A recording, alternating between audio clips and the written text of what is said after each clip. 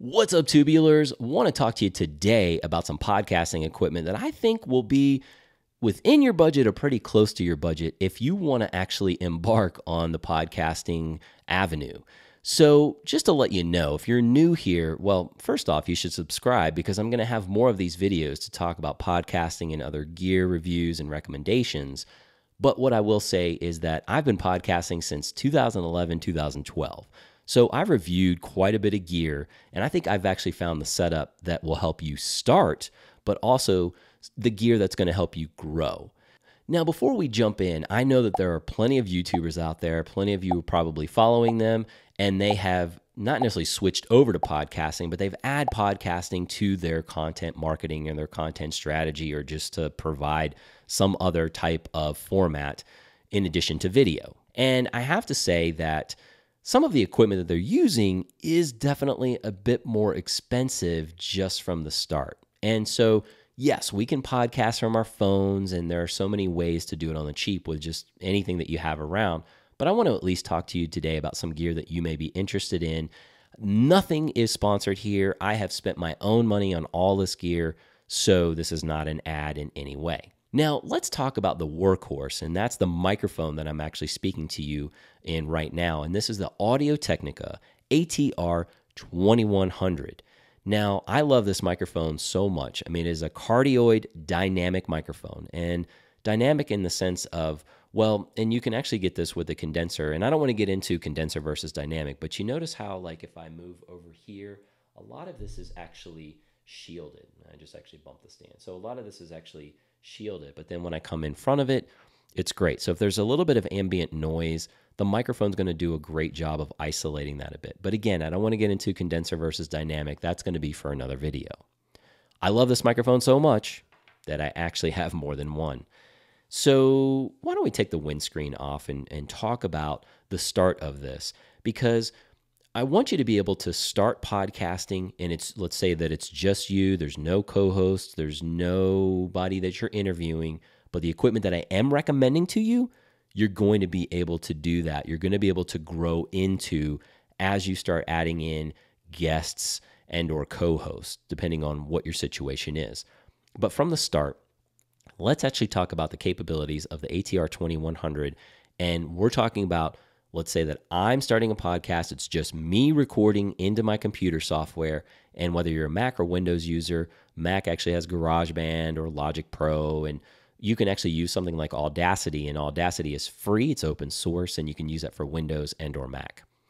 So if I'm just recording into the software of my computer, then I'm going to be more focused on this mini USB port here.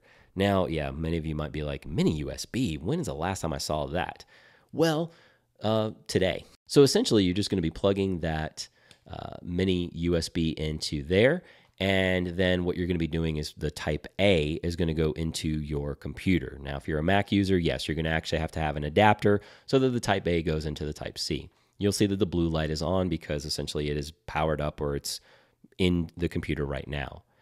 So if I'm recording just into the software of the computer, this is going to get me what I need. And the price point on this microphone is around $50 to $60, give or take a few dollars. Now, many YouTubers are recommending the Shure SM7B, and at $300 plus, that entry point might be prohibitive to many of you. So I think $50 to $60 is probably a better entry point for this. Okay, so let's say that your podcast is ready for the next level. You're adding in a co-host, or you're adding in guests. Now, I'm going to talk about the virtual aspect, like if they're not in the same room and you're like interviewing somebody across country or on the other end of the world, or having a co-host just like that as well. This microphone's going to handle it along with the software. It's going to be very easy. But let me talk about the in-studio guest or the in-studio co-host.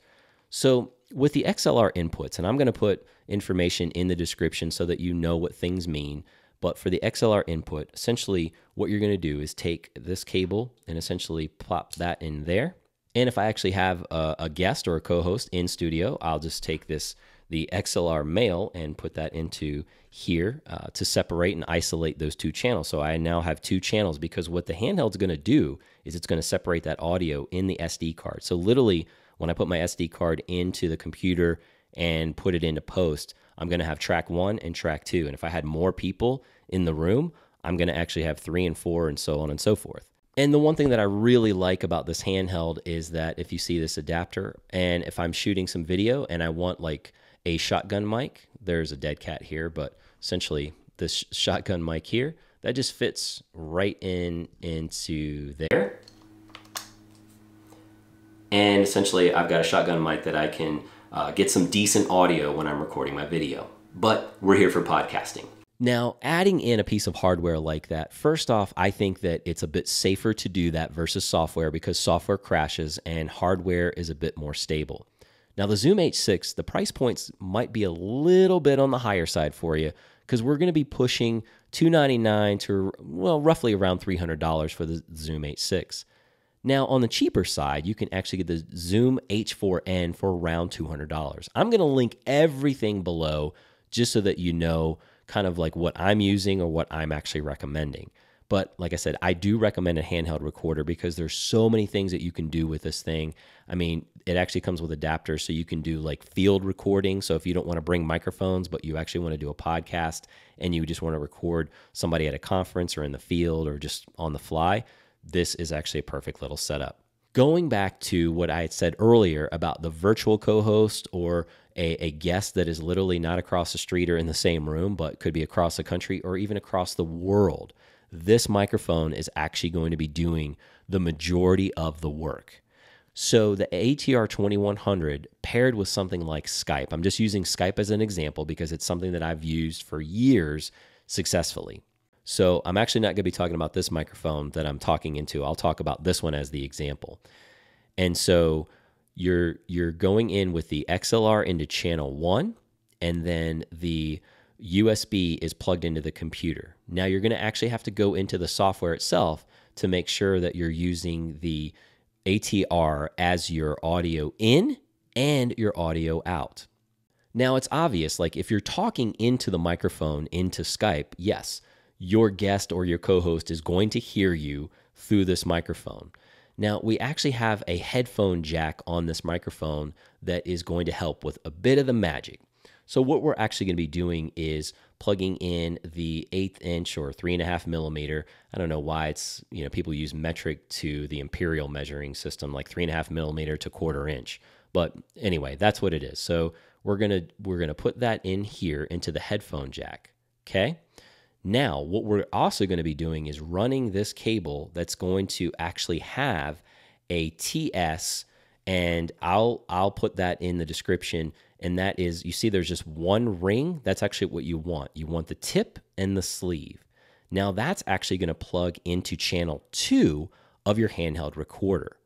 So what you're going to be doing is you're talking into this microphone, and the person that you're talking to is going to hear you. When they actually talk back, the microphone is doing the work, and essentially it's going through the headphone jack and then out to channel 2 of your handheld recorder. So essentially, you are isolating 2 channels. So your channel, you talking into it, because remember, this is going into your handheld recorder, and this is actually going out into channel 2 of the handheld recorder. So your guest or co-host is in channel 2, isolated for post-production. Now, one of the big tips that I need to let you know is that there is a volume button on this microphone. And essentially, like if you toggle it this way, the volume goes up. And if you toggle it this way, the volume goes down. You want the volume all the way down, because what happens is that if I'm talking into channel 1 and it's going through this cable, and then let's say that you're talking through Skype and it's going in through the microphone, and then the microphone's pushing this out. Well, essentially, like when I talk, it's going to be picking up my voice as well, both in channel 1 and in channel 2. So make sure that volume is all the way down, because essentially you're using headphones with the headphone jack on the out from the handheld device. And that way you're hearing yourself and you're actually hearing your guest. All of that's happening into the handheld recorder. So like I said, this is actually something for you to start with and to grow as you grow. Now, a question that I often get is, okay, so let's say that I actually have multiple co-hosts or multiple voices on there. can I isolate them all on that handheld device? The simple answer really is that's going to be difficult, because essentially what you're doing is you're relying on the software of Skype as an example. It's just bringing that in like all together. It's not separating that out. So essentially it is all going to go into channel 2. Now, if you happen to actually have a co-host somewhere that can record locally and then you add in a guest, now you can actually have your co-host record their audio locally and send it to you later for post-production.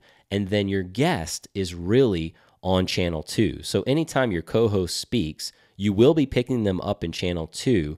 But if your workflow is, or your interview style is, that they pause or they don't do a lot of talking over the guest, then you can actually use their audio track separate. So you'll have your audio track, their separate audio track that they record locally and send to you, and then on track 2, which is really going to be in track 3 in your post-production, is going to be your guest from Skype. So essentially, like, you would just cut out or mute your co-host when they speak and they come through on channel 2 of the handheld. Now, I wouldn't necessarily use this ATR2100 as a boom mic. It's just not going to work well for that. So this will be exclusively for podcasting and voice work. But that handheld device, the Zoom H4n or the Zoom H6, that's going to really help you not only level up your podcasting game, because you can do it in a studio, you can do it on the fly, it's battery operated, and you can do some field recording. But it's also going to help you with your sound design with your videos. So whether you're doing commercial work or whether you're doing YouTube videos, it is definitely going to be something that you can rely on to help you with your sound design. It's going to help you dial that in, because the handheld recorders are really great because they actually have compressors and limiters already built in. Very similar to what you would be using into a mixer, but not as complicated as a mixer. So it's going to offer you some of that benefit when it comes to your sound design. Anyway, hopefully that wasn't complicated. Just wanted to make some very simple recommendations. I will outline those steps in the video so that you know what you're doing when it comes to that virtual recording through something like Skype. As always, I want you to keep rocking faces, do things that matter. Let's go get this. Thanks so much for tuning in, and I'll catch you on the next one.